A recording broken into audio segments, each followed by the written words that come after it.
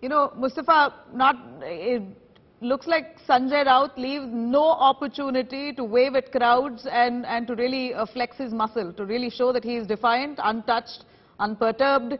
And at this point, he's been moved towards the hospital for a medical check and then to court. Are people there trailing him?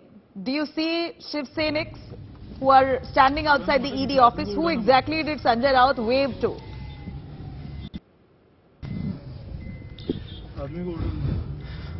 Well, yes, when Sanjay Raut came out, he waved at the media, the cameras which were placed outside the ED office. Not much of the supporters of Shiv Sena was seen outside the ED office this morning. There was a lot of police presence. There were very few, 5 to 10 Shiv Senics who were present, some office bearer of Shiv Sena who were inside near the ED office who had come to shelter, but there was no protest or anything of that sort which had happened. And Sanjay Raut is still wearing that saffron muffler, the scarf which he was waving while he left his house yesterday, and he continues to very symbolic wear that. to He was still Raut. confident and as a routine procedure. You know, that's very symbolic, that saffron stole, that scarf that he wears with the Shiv Sena symbol on it. He's been waving that constantly, has not taken it off ever since the ED raids happened at his home last morning. But today, for him to come out and wave at the crowds, you're saying there's hardly anyone outside the ED office. Who was he really waving at then? The cameras?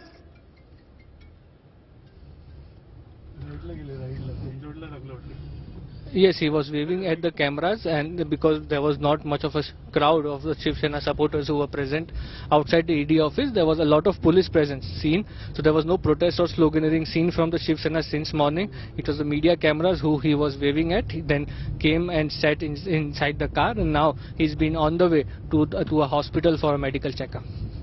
All right. You know, a big moment for Sanjay Raut's family, because they're really hoping that he pulls off some legal loopholes to get away from custody, ED custody. But what's the likelihood, Mustafa? You know, Sanjay Raut is accused in a land scam case amounting to 1,034 crores. This is the amount that the ED suspects has been laundered.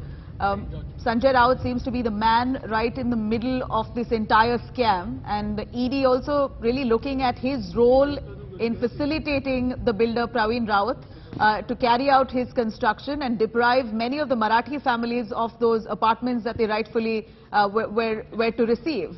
If these allegations are proven, then Sanjay Raut is in for a long haul, isn't it?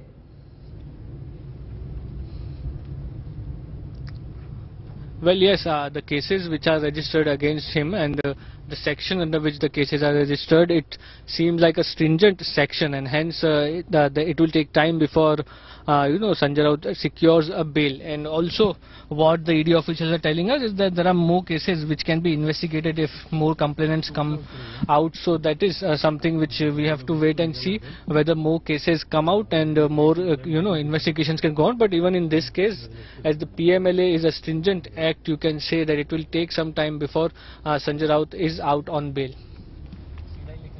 Right. You know, Mustafa, just after the Supreme Court gave unfettered powers to the Enforcement Directorate to arrest if they suspect foul play under the PMLA Act, it appears that questioning the ED on the arrest itself now will be a futile exercise, and possibly slightly harder now for Sanjay Raut to prove himself or to get away from ED custody in court today. It might just be hard for his counsel to relieve him.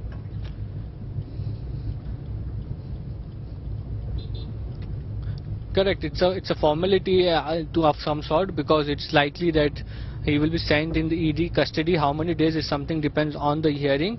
At the same time, it looks like the ED will be asking for the maximum custody as much as possible, so that they can question Sanjay Raut and get more information from him. So it's likely that the custody will be given of Sanjay Raut to the ED, but for how many days is something we have to wait and see, and whether the investigations which have started from Praveen Raut reach Sanjay Raut, can more names from Shiv Sena prop up in this case, is something which the Enforcement Directorate is also looking at, especially as the Mumbai Municipal Corporation elections are upcoming. Shiv Sena has ruled this corporation for last 30 years. So now it seems that the agenda of corruption is something which will be raised by the BJP, with more and more scams coming out and people getting arrested. So that is something which we'll have to wait and watch for. But as of now, it is difficult for Sanjay Raut to come out of jail anytime soon. Back to you.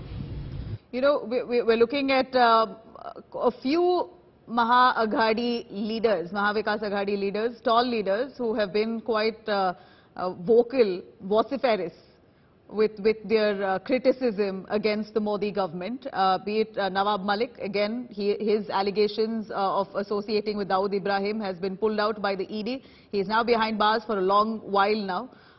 Next, we're looking at Sanjay Raut also, a few more within the Maha-Vikas Aghadi who is now behind bars, and they haven't gotten out of prison for a few months now. Are we looking at the same fate for Sanjay Raut?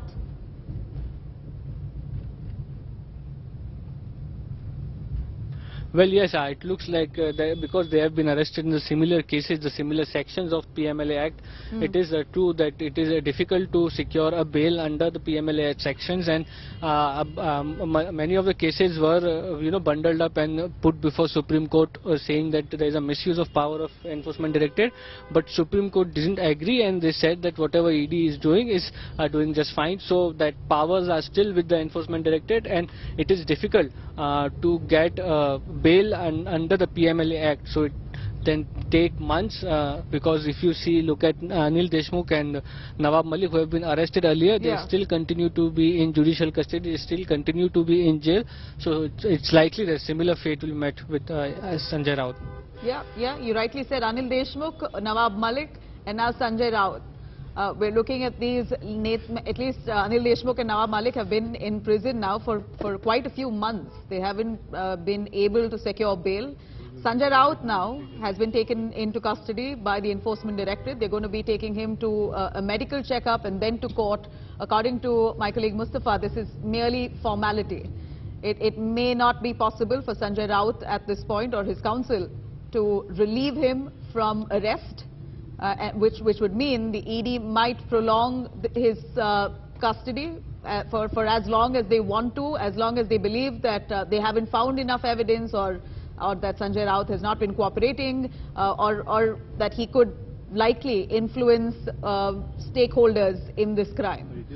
So here we're looking at Sanjay Raut headed towards the hospital there for a medical checkup, and then from there on the court. Again, Mustafa, which hospital, which court will he be taken to?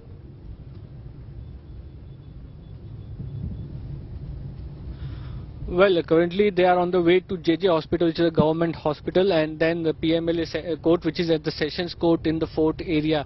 So PMLA court is where the Sanjay Raut will be produced. As our colleague Vidya was telling us from the court, that there are two courts. One is a special PMLA court, the other is a specific court which has been made for MPs and MLAs. As Sanjay Raut is a Rajya Sabha MP, so whether in that court the hearing will take place is a question. So we'll have to wait and see how it goes. But yeah, it will be the Sessions Court where the designated courts are for the PMLA sections, and it's there when that Sanjay Raut will be produced and the hearing will take place. It's likely that from the government side the ASG will be representing, and we'll have to see who represents Sanjay Raut's side. But before this, in this similar case, Pravin Raut has been arrested. He continues to be in jail. Now Sanjay Raut will be produced, and maybe in the remand copy we'll get to hear what are the exact grounds on which Sanjay Raut has been arrested yesterday.